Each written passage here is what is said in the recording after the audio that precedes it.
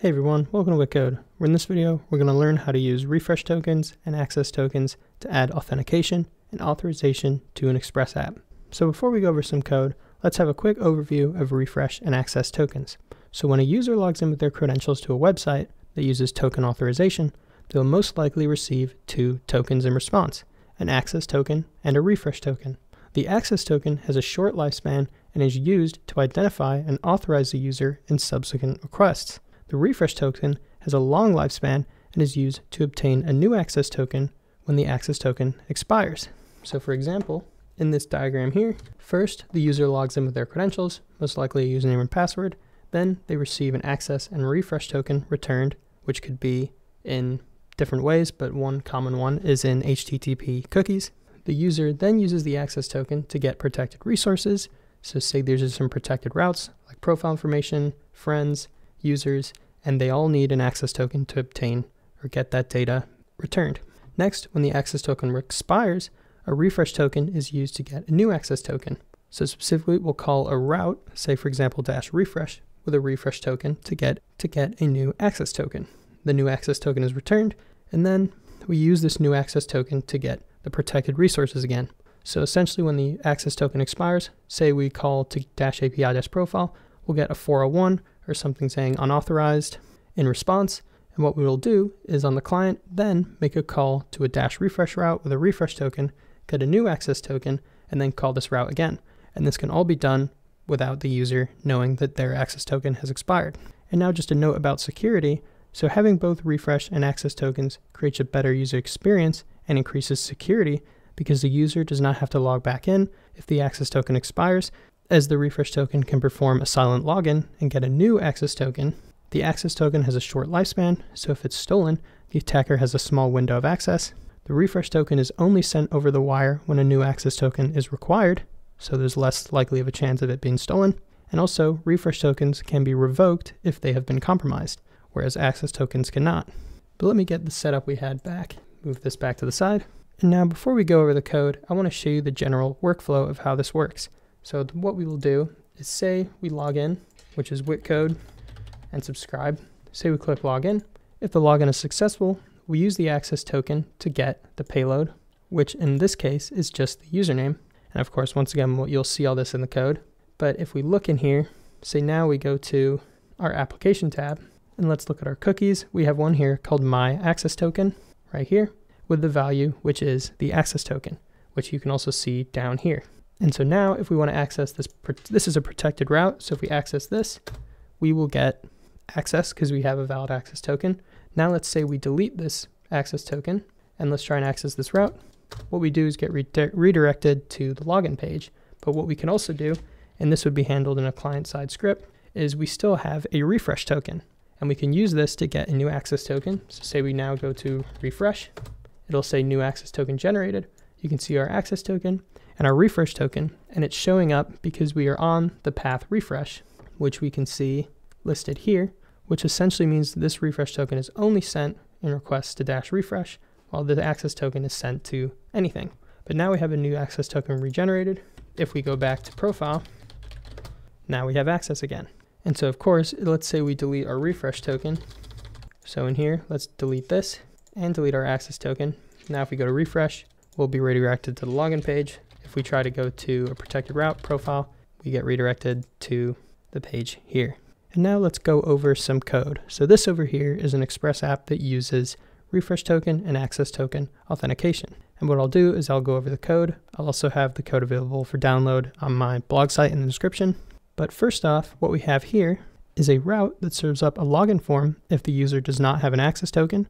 If they do have a valid access token, we'll redirect them to their profile route. So simply, we take the access token from the request, the cookies header, and this is done because we are using the cookie-parser middleware, which is installed from NPM right here.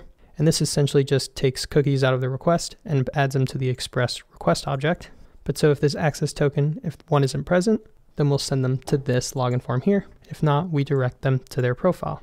Note that if this access token is fake, so say we do get an access token, but the user just set some random one there, it'll be caught by our authorization middleware that protects the profile route. So this, if someone adds a fake access token header, it'll be caught further on down the middleware stack. And now let's talk about the post payload that's used for authentication or logging in. So if the login is successful, so basically this is all handled right here. And if the login is successful, we create both an access token and refresh token for the user and redirect them to their profile page. If the login is unsuccessful, we redirect them back to the login form. So here is the steps in order. So first, actually what I want to talk about is this up here, is first we have a map to hold the refresh tokens that belong to each user. So we'll have a user ID here, and then each refresh token the user has here. This is so that they can be revoked if they are compromised. So for example, say the refresh token has been stolen, we can blacklist certain refresh tokens for a specific user. Also note that in the real world, or at least what I do, is I hash refresh tokens and store them in a database. Because of course this could be cleaned up through garbage collection or tricky things like that. But so further back down to our post payload handling. So if the username is equal to WittCode and the password is equal to subscribe, then the login was successful. If the username, so this block here, if they were not, then we log incorrect username and password and redirect them to the home page. Upon a successful login, we create both the access token and refresh token using the JSONwebtoken library.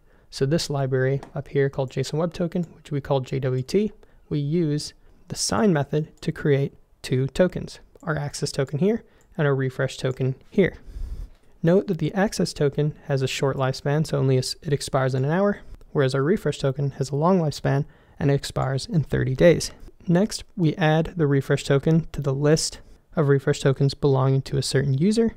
And this is, of course, if it's compromised, we can blacklist it. Next, we use cookies to set our access and refresh tokens on the client. Specifically, we have one called myAccessToken, which contains the access token, and then we have myRefreshToken, which contains the refresh token.